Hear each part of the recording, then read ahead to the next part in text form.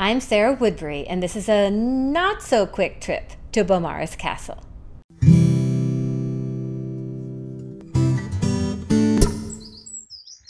This is Beaumaris Castle, which my son has dubbed Stumpy because it was only built to the height of 2 stories and never finished.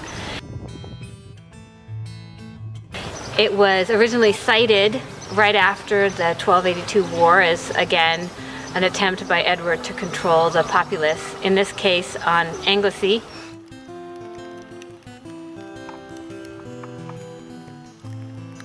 He relocated all the Welsh people in the little town of Llanfaes, which was actually not a little town. It was the biggest town in North Wales, a thriving market town.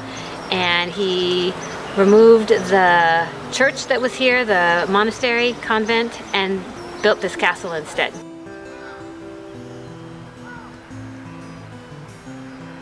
He decided actually to build the castle in 1283, but then didn't, building Carnarvon primarily instead, as well as a bunch of the other ones, Harlech, finishing Rhuddlan.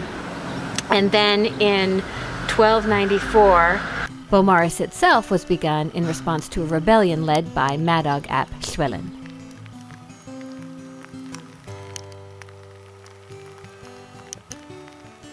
What you see here was built in only 5 years.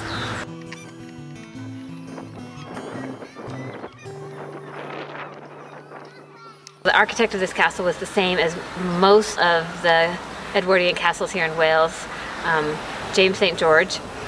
And he spent an enormous amount of money on this castle until 1298, when Edward decided Scotland deserved more of his attention than Wales, plus the populace seemed much more subdued. He didn't feel like he needed this castle anymore, and work stopped for about 8 years, and then there was some more work after 1306, but as you can see, it was never finished.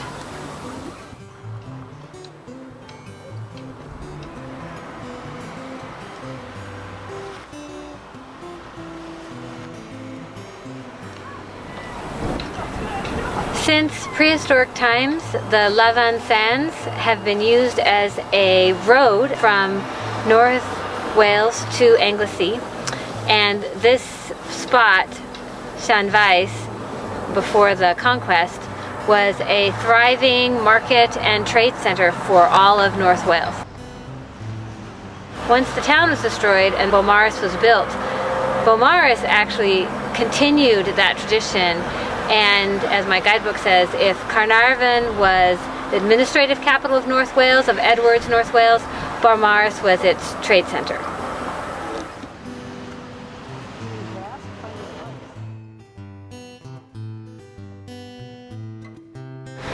Across the water here, the Menai Strait, is Aber, the seat, the royal seat of the Princes of Wales, and it guards this pathway from Llanfaes to Aber.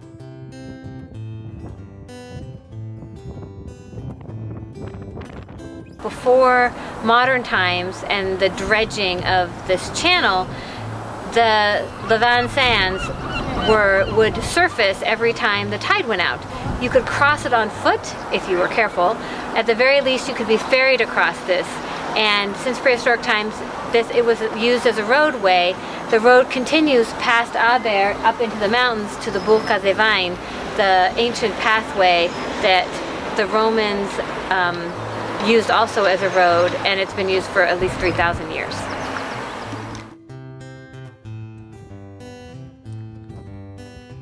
All right, we should go inside, huh? Yep.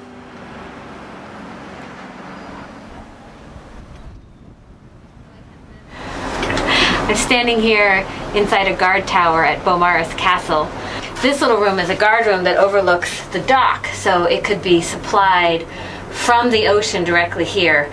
In modern times, the Menai Strait has receded into the distance.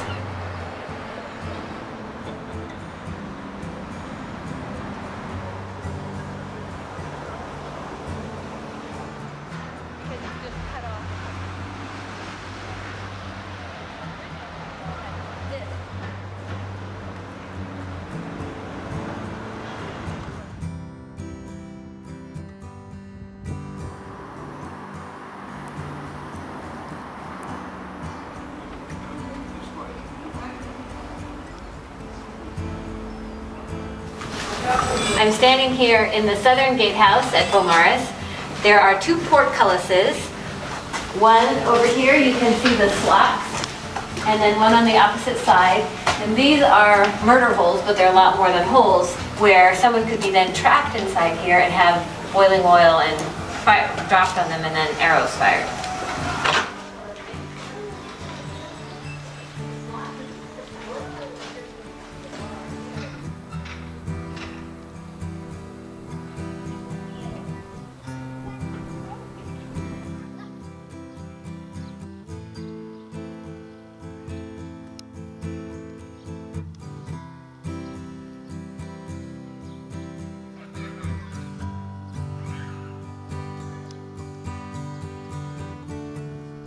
Key features to visit within the castle are the many passages within the walls, the numerous latrines, and the moat that encircles it.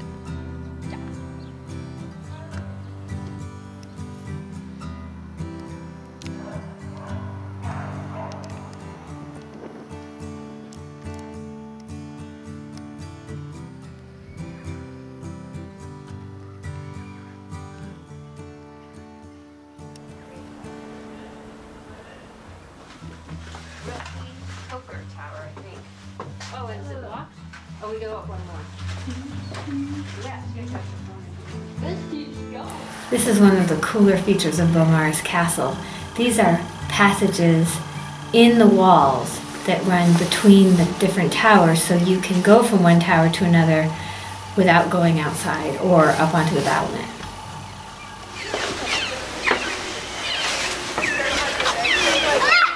Darren.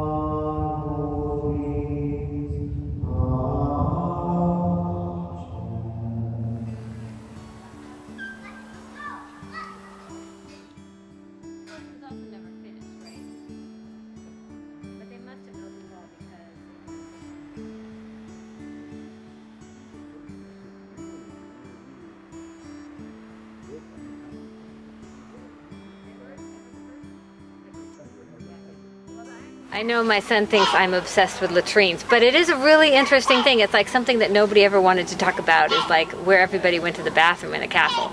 And at Beaumaris, the latrines are state-of-the-art. So there's 16 latrines on the wall walk up above, 16 more in this next level down, all with ventilation shafts, privacy, like everyone had their own cubicle. The waste would fall down towards the moat, and then they'd flush it with by running the water from the moat through the walls and then back out again and out to the sea, with this whole elaborate system. Unfortunately, when the castle wasn't finished, it also wasn't maintained as well as it could have been, and so they have a letter to King Edward from the Castellan here after 1306, and he basically is complaining. The whole letter is complaining about the latrines and how they're dirty and it's not sanitary, and it's like, if you think about a castle like Dresselen had like two latrines, so it's something that is manageable. But with 32, that's a lot of work. That's a lot of people that have to be in there getting mucky, and it ended up being not the wonderful state-of-the-art thing that they thought it was going to be.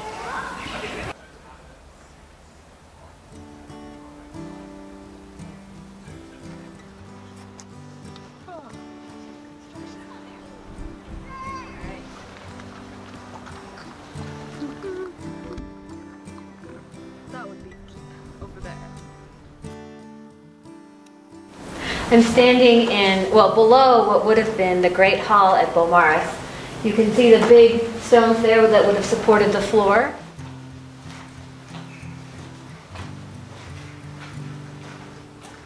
And that's what would have been a fireplace with a passage behind it. And this would have run the whole length, fit for a king, as the designer intended, except like the rest of Beaumaris, it was never finished.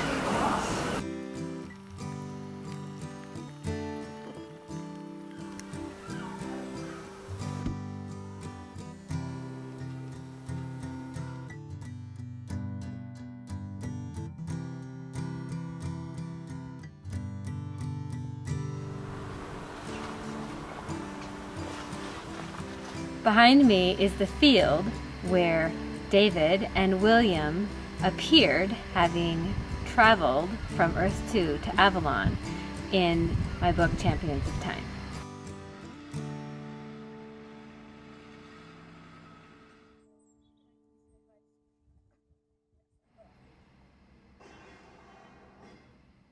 Thanks for watching my video. You can click on the playlist or subscribe to my channel to see more. There'll be a new video next week. If you want to check out my books, click on the link to my webpage.